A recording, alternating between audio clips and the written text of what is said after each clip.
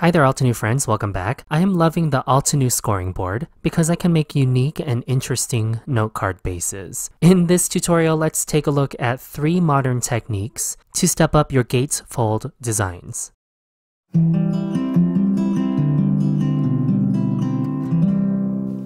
Gatefold cards are a really easy way to add some interactivity into your card stash. If you're unfamiliar with Gatefold cards, here's a really quick and easy card I made using the Gatefold center folding card technique. Of the many Gatefold cards that I've seen online, there's at least 2 main components to them. One of them is a type of cigar band, or a band that wraps around the card, and this band holds the card closed before you deliver it to your recipient. And then of course there's the center folding aspect of the card. So if you're new to card making, typically you'll have a side folding or top folding note card base. And in the Gatefold technique, both sides are of equal width, and then they fold to meet in the center of your card. Of course, you don't need the cigar band or the card wrap around your card, but I think it's a beautiful element for your recipient to anticipate what awaits on the inside of your handmade card. Let's go ahead and start with our Gatefold base. In my supply stash, I have the Altenew scoring board. I love this for its smaller profile. It easily stashes away in my crafting drawer. And in the little compartment hidden away at the top of the scoring board is a ball-tipped scoring tool. Now, I like to supplement my scoring board with the Altenew Teflon Bold Folder. And this just gives professional looking creases on your card. The Teflon coating helps eliminate some of that shine that you would if you were to crease with, let's say, this end of a plastic bit. And of course, for your card base, you're going to need your favorite heavyweight cardstock. I use a 110-pound white cardstock. Over on the coordinating blog post found in the description box, I'll have the written dimensions for your Gatefold portrait style card base. And the 2 lines that you'll score for in US Imperial in inches is at 6 3/8 and 2 1/8. Or by using a Altenew must-have gel pen, you can mark on the plastic just 2 1/8. Use the ball-tipped scoring tool found in your Altenew scoring board to make your 2 1/8 line. Then you can turn the paper 180 and score your paper one more time at 2 1/8. And now that you have your score lines on your note card base, all I have to do is reinforce the folds with my Teflon bone folder. And now what I'm left with is a perfectly scored and folded center fold Gatefold note card base. Now that we've learned the basics of what a Gatefold card is, now we can start working on some techniques to build really modern and visually interesting card designs. And now, in my personal opinion, I don't like to layer a lot of heavyweight cardstocks or patterned cardstocks on top of my folded note card bases. I think it adds a lot of bulk to the card, and most of the time I don't really see much of the pattern once I've started adding focal elements to it. But there's still really stunning and easy ways to add some brilliance to your Gatefold cards. So one of the first things I'm going to do, aside from heating up my hot foiling platform, is grabbing the dotted Starburst debossing cover die. I'm using this debossing plate in a different way. I've already trimmed down a panel large enough to completely cover the front side of my Gatefold note card base. I'm going to have 2 pieces of satin masking tape ready on my hand while I set the foil on top of the front side of my folded note card base. And then I'm lightly taping down the foil to my folded note card base with the satin masking tape. This also helps hold my folded note card base closed. And then I can take my debossing cover plate with the debossing side facing the front of my card. And once I have my debossing cover plate aligned, I can flip my entire sandwich over so that the plate is touching the hot side of my platform. Then I'll use both my thin shim and spacer pad to layer on top of my cardstock. And after removing the foil from my folded note card base, I'm left with this background. You'll see I have a bit of overfoiling. I can easily rub some of this off with an eraser. Mine is really worn down. I get pretty good use out of my Altenew stamp conditioning eraser because I also like to use it for removing the liquid adhesive I like to use.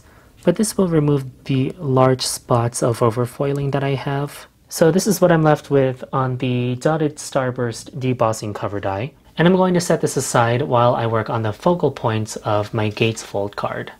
New from Altenew for the September 2022 Winter Magic release is the Shrub Rose layering stamp set. It has its coordinating die, and I picked this stamp set in particular because it has outlined components, and then the sentiments in this stamp set fit really nicely onto a sentiment banner. So like I said, I'm going to keep this arrangement really simple. I'm not going to do any sort of complex coloring on this card. And the first thing I've done is taken a panel of brushed rose metallic cardstock. I just used one of the scraps from my bundle. And I white heat embossed the B1 and C1 layers onto the metallic cardstock. And then on a white panel of cardstock, I've gold heat embossed the A1 layer and the berry cluster branch. And then to marry the blush cardstock with the gold embossing, I'm stamping the A4 layer in blush crisp dye ink. That comes from the Red Sunset family of inks. And then with the coordinating Red Sunset family of Altenew artist markers, I'm going to very carefully color in just the berries. Over time, the repeated use of the felt nib on top of embossing will end up fraying it. So I'm careful to not go all the way up to the embossed line, and I'm just very loosely coloring the inside of the berries. So now that I have all of my images heat embossed and stamped, I'll use the coordinating Shrub Rose die set to cut out all of these images. So to recap, this is what I have so far for my Gatefold card. Here is my Gatefold note card base, again with that characteristic center meat. Here are my die cut completed elements to Shrub Rose. And then off camera, I've die cut this frame. It's one of my favorite Altenew dies. It's the New Day Card Kit Heart Frame die set. And then in my scrap drawer, I had one of these small die cut circles. And this is just a scrap piece of white cardstock. So now I'll go ahead and start assembling this card. And this brings me to the second tip I have for creating modern centerfold or gatefold cards. I think the temptation is to create a lot of symmetry since everything comes to the middle, but I think it's really important to create a lot of interest and asymmetry when making your gatefold cards. So what I'm first going to do is glue down my gold die cut frame to 1/2 of the fold of the gatefold card. So I'm applying my liquid glue just to half of this die and pressing that directly onto my folded note card base. And the reason why I picked this small circle in my scrap drawer is because it fits in my frame. Yet it'll stay hidden underneath my floral focal point, which is the main large rose in Shrub Rose stamp set. So just like the gold die cut frame, I'm going to glue down this circle, and again just to one of the flaps of your Gatefold note card base. I've started to glue everything down on the left side of my note card base. And now that I have my circle within the frame, I can start assembling the rose. And my choice of this scrap circle was deliberate because I do want to use a little bit of foam tape, but I don't want to accidentally shut this card so that I can't open it. So everything must fit within this inner circle, or at least on this half, the left half of my Gatefold card. And again, the importance of that is so that you don't glue shut your card on accident. And this is the segment where I will incorporate some asymmetry. So again, my frame is really symmetric, and now the floral arrangement is where I get to showcase some asymmetry while building this card. So now I've glued all my die cut elements to my flower so that all I have to do is apply a little bit of instant dimension foam tape right to the center of that die cut circle. And then on top of the exposed adhesive, I can add my flower. So now you see we've nicely juxtaposed some symmetrical elements with the asymmetric floral arrangement. And in my opinion, I think this creates a really visually interesting Gatefold card, since the temptation is to really keep both sides of your card symmetrical. I really challenge you to put these two design elements together. But anyway, this is the end result of stamping the die cut elements and the stamped elements onto the centerfold card. And since I picked the left side to glue everything onto, As if there isn't enough shine on this card already, I've decided to add a little bit of satin gold to embellish this card background.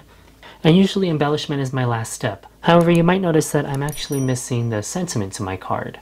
Now I can easily create a sentiment banner and add it to my little framed bouquet, but instead I'm going to incorporate it into the cigar band or the card wrap and use this as another element of interactive interest to the front of my card. And like I said, not everything has to be right in the center of your card.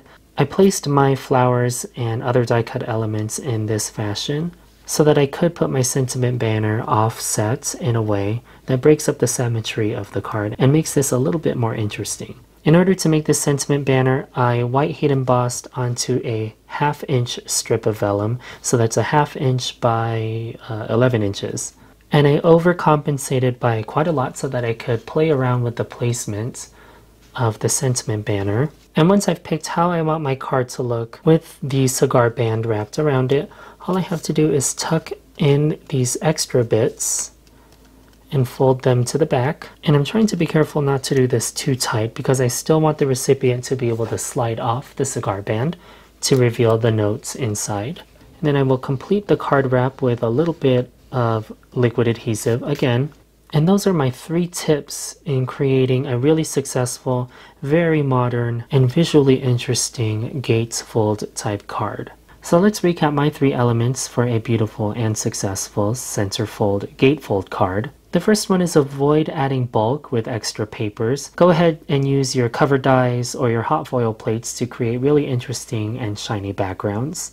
The second design tip is to harmonize symmetry with asymmetry. I think the temptation is to use your symmetrical dies or your circle dies, but I think it's important to incorporate some asymmetry to create visual interest on your card front, especially with your focal points. And then my last and final tip is to incorporate your sentiment onto the cigar band. This gives a really nice and interactive element to your card front. And I think this gives your recipient an opportunity to touch and hold the sentiment that you've given to them. My series encourages you to shop your existing Altenew stash and rekindle their love with newer releases. Perfect Pairings with Jaycee airs on the Altenew channel every 2nd and 4th Sunday of the month. Please make sure you like and subscribe if you haven't already. Thank you so much for tuning in to this perfect pairing episode with me, and I'll see you in the next one. Hello crafters, Jen here. For more tips, techniques, tutorials, and to discover which paper crafting products are right for you, subscribe to Altenew's YouTube channel. Make sure to hit the notification bell so you don't miss any videos. Thanks for watching.